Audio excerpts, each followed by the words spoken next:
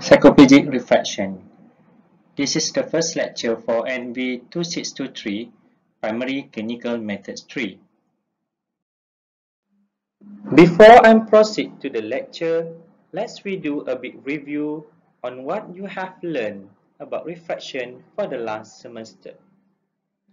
In the last semester, under the topic of refraction, you have learned about objective refraction and subjective refraction.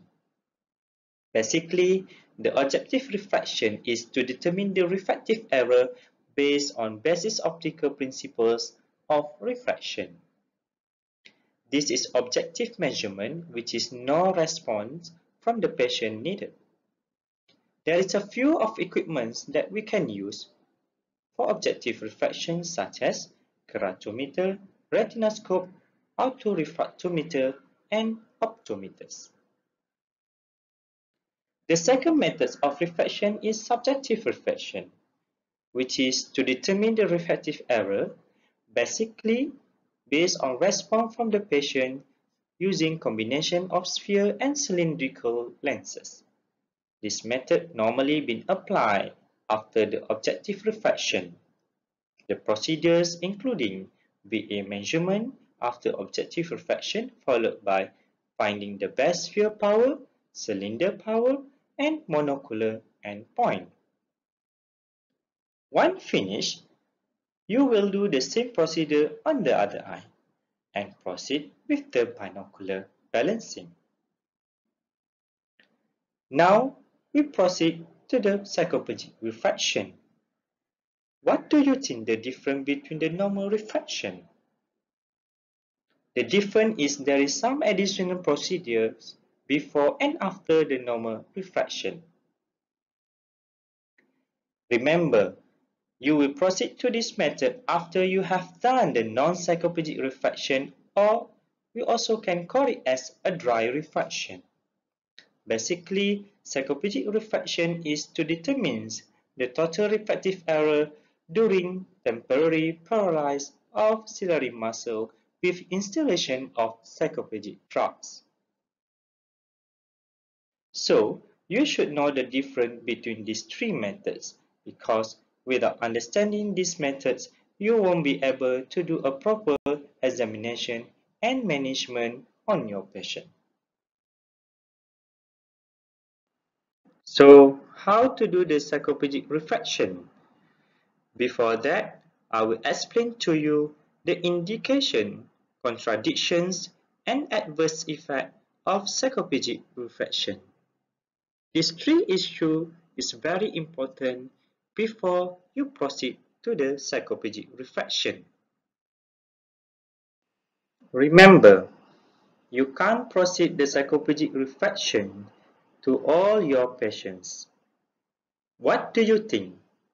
What type of patient you think that you can proceed with the cycloplegic refraction? There are 6 indications to proceed with the cycloplegic refraction, which is patients with pseudomyopia. Second one is patients with latent hyperopia. And the third one is strabismus patients with a suspected accommodative component such as accommodative esotropia. Besides these 3 indications, the cycloplegic refraction can be done when you need to control the accommodation, which could be in very young patients, in patients who inconsistent endpoint of refraction, in patients who have symptoms but apparently not significant refractive error. However, you also need to know there is situation that you can't proceed with the cycloplegic refraction even there is indications, which is patient with narrow angle glaucoma or narrow angles predisposed to sclerosis. This is likely to occur with the cycloplegic, which are generally used on much younger population. The second one is no hypersensitivity to a specific cycloplegic and or its components. So, this is contradiction of the cycloplegic refraction. Do not proceed the cycloplegic refraction if your patient have one of these contradictions. Now you already know about the indications and also contradictions of the cycloplegic refraction. But there are also some adverse effects using the cycloplegic drugs, which is patient will have blurred vision from cycloplegia effect. Patient also can have photophobia due to mydriasis effect and also systemic side effect. All the cycloplegic drugs can give rise to systemic effects such as altered mental states and increased heart rates. However, except the tropicamide, for which no serious adverse effects have been reported. But rarely, psychotic reactions have been reported in infants, children, and teenagers following the use of cyclopentolate. It is possible that such reactions should occur when using cyclopentolate 0.5% or 1%. For example, disoriented and may hallucinate. However, recovery is spontaneous, which is after 1 or 2 hours, without any treatment being required. Cycloplegic agents. What is the available cycloplegic agents? Before that, we need to understand what is the mechanism of the cycloplegic agents. Cycloplegic agents act by antagonizing the muscarinic action of acetylcholine. They do so by blocking its action at structures inverted by postganglionic parasympathetic nerve fibers. These agents paralyze the constrictor pupil as well as the ciliary muscle, causing mydriasis as well as cycloplegia. In our clinic, we use cyclopentolate and tropicamide for cycloplegic agent. But you also need to know that there is other cycloplegic agents such as atropine and homatropine. Even though we are not using atropine and homatropine in our clinic, bear in your mind there is possibility you will use it when you are practice outside. Because of that, you still need to know the mechanism of that cycloplegic agent. There is a difference between dosage, time for onset, duration of maximum cycloplegic effect, adverse effects, and systemic side effects for each cycloplegic agent. For many years, atropine was the only cycloplegic agent available. To bring about full cycloplegia in children, it must be instilled 2 or 3 times daily for 3 days before cycloplegic refraction is done. The resulting cycloplegia persists for 7 to 10 days, and the mydriasis can last as long as 2 weeks.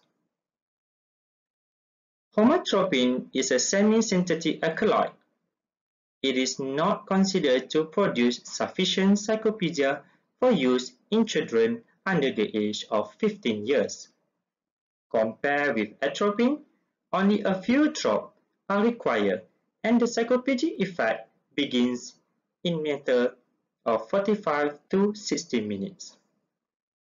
Due to the availability of newer preparation, homatropine is used infrequently.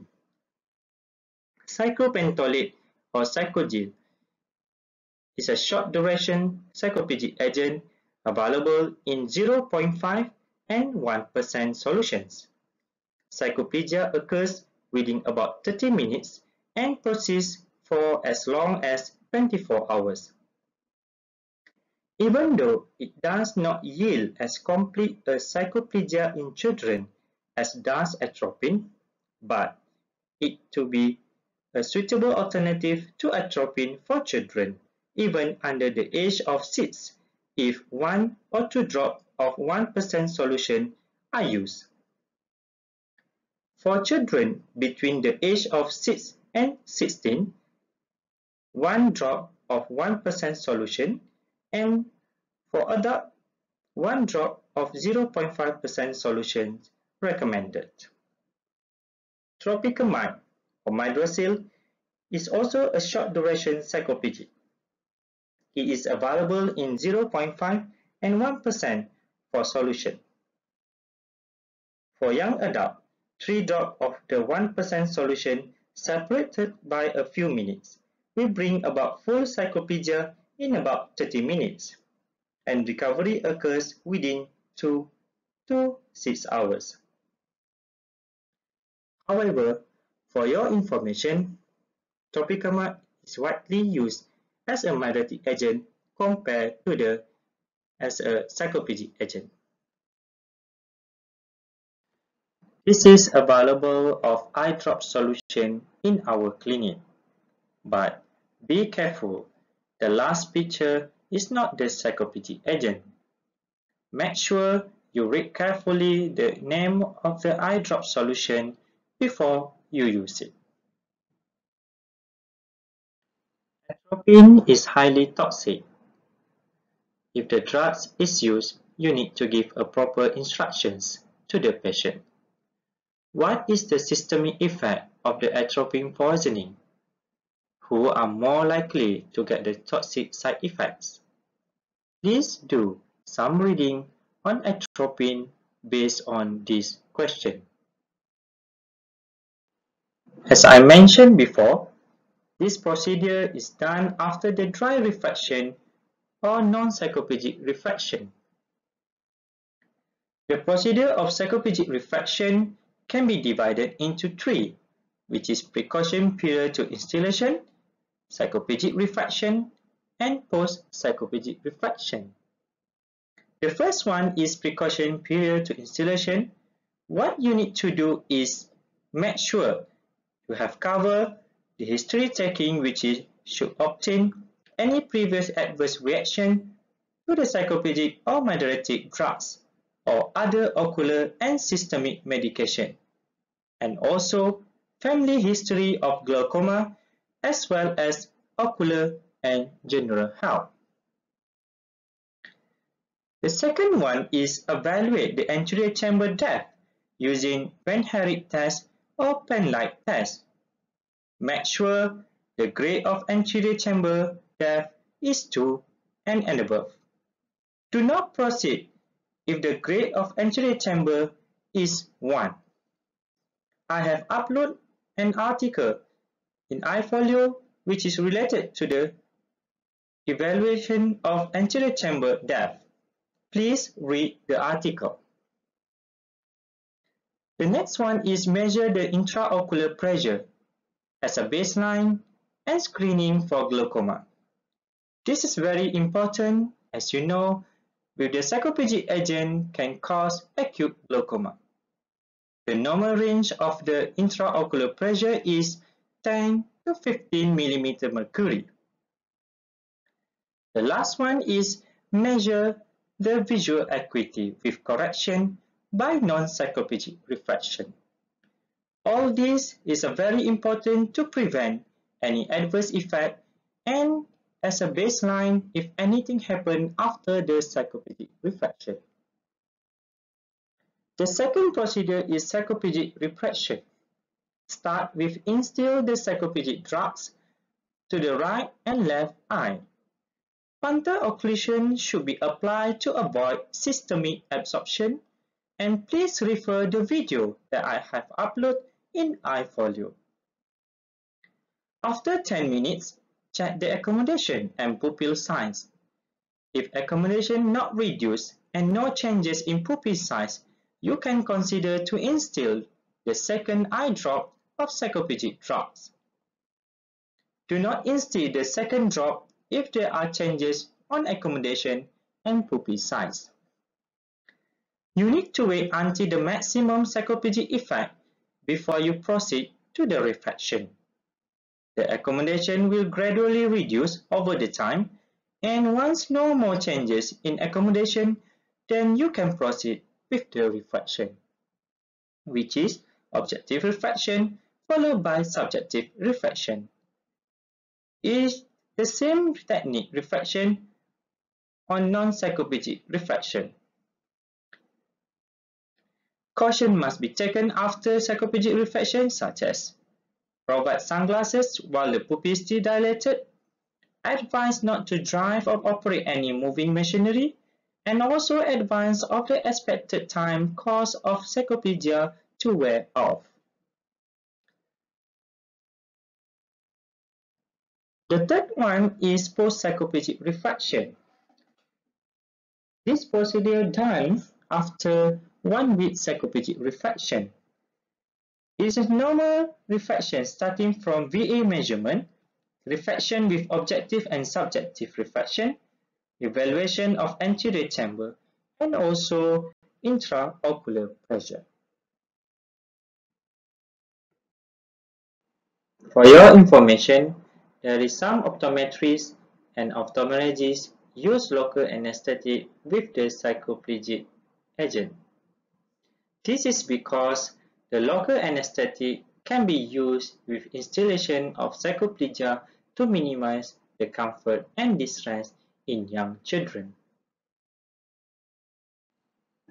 As I mentioned before, we can use Van Herrick test or pen light test to evaluate the anterior chamber angle depth.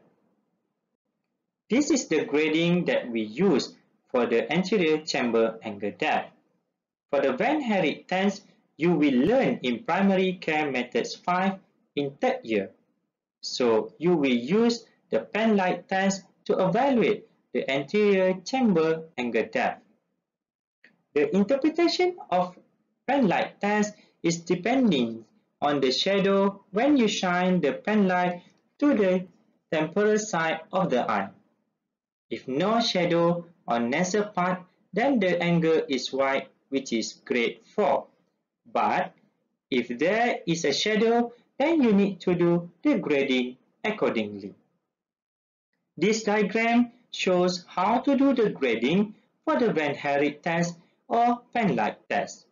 I have uploaded the article which is related to this test in the eye volume. In conclusion, you should know the difference between the cycloplegic refraction and non-cycloplegic refraction. In the same time, you should understand the indication and also contradiction before you proceed with cycloplegic refraction and also adverse reaction of the cycloplegic drugs.